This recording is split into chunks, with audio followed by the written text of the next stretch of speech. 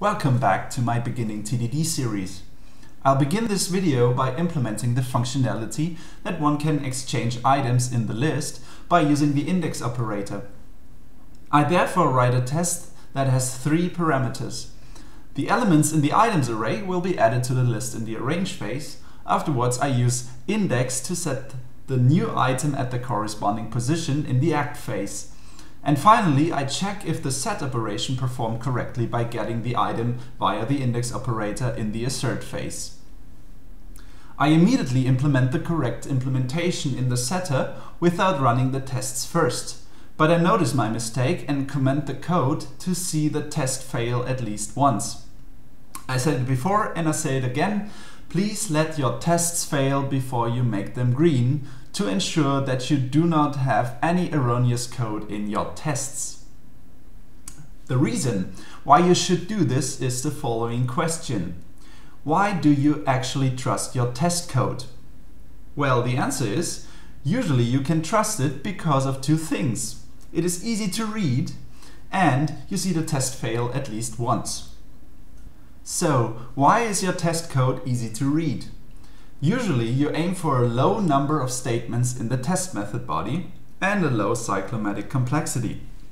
For those who don't know, cyclomatic complexity describes the number of different paths through a method, which is usually influenced by flow control structures like if-else blocks or loops in most languages. If you have a look at the code we've written so far, you'll see that the maximum number of statements is 6 and the highest cyclomatic complexity is 3. In most cases we are even less than these numbers.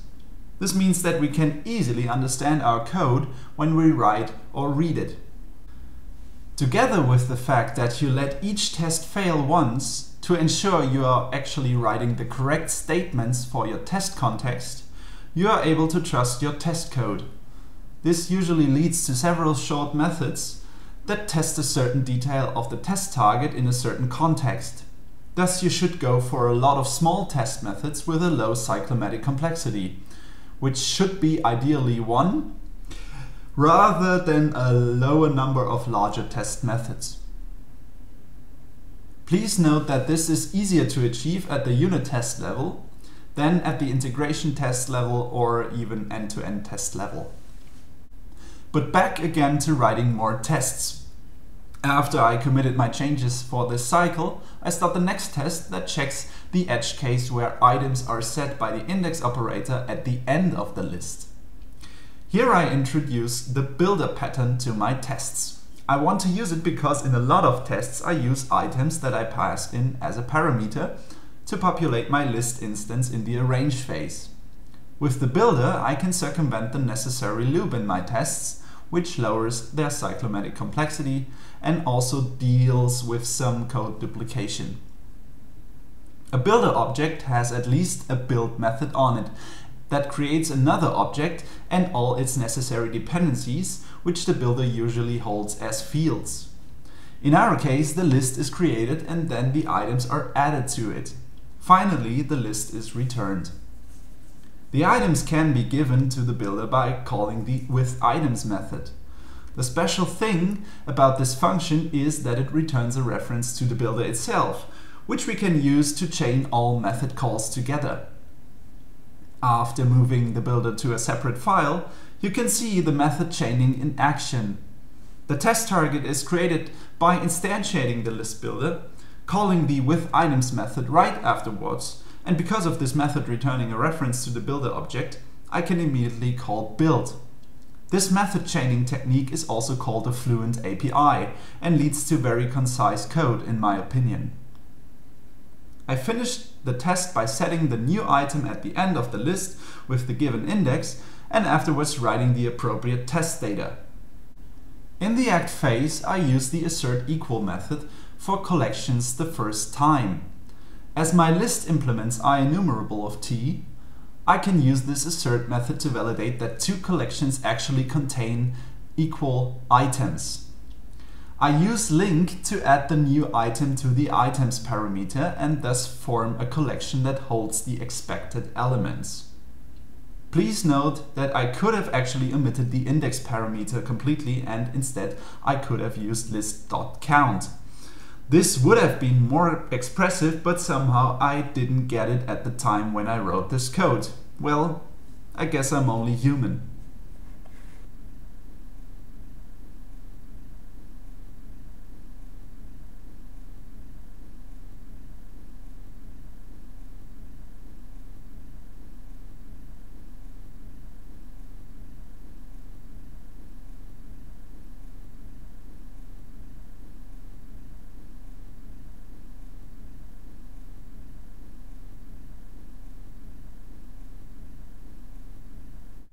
The next test is about the fact that the index setter should throw an index out of range exception when an invalid index is specified. But I don't think that this test is really interesting to you, because you should have acquired the knowledge in the past videos to easily write this code by yourself. But even in this code, I write an error in the exception message. I use the 0 in curly braces 2 times, where I should have used 1 at the end of the string I want to format. My test didn't catch this error because I do not test exception messages. Well, maybe I should start doing this. But instead, let's jump to the next cycle. In this one, I do not write a new test, but instead I refactor existing ones. That is, I introduce the list builder to all appropriate tests. Because of this, I can get rid of the code duplication that's introduced by adding items to the test target in the arrange phase. And please note that I run the tests at the end to ensure that I did not introduce any errors with my refactoring. In this video, you learned why you can trust your test code. The main points being short method bodies with a low cyclomatic complexity. This should lead you to writing many small focused tests. You also learned about the builder pattern, which you can use to create the test target. A builder can be equipped with a fluent API so that you can chain method calls together to provide all necessary dependencies for your test target. I use these fluent APIs frequently in my own tests, and I strongly recommend that you should do the same. And finally, you saw that I made 2 minor mistakes in my tests, although I consider myself to be a rather experienced programmer. And that's what will probably happen to you too. After programming for a while, you lose some focus and introduce these minor parts in your code that are not correct. This might be irrelevant issues like the test that I could have expressed better, or the wrong number in curly braces in a formatted string. But please be sure to test your production code thoroughly so that these minor mistakes do not result in a full-blown bug. Use other techniques like code reviews to minimize the amount of errors in your code even further. And that's it for this video. Thank you so much for watching, and I hope to see you again in the next one. Bye!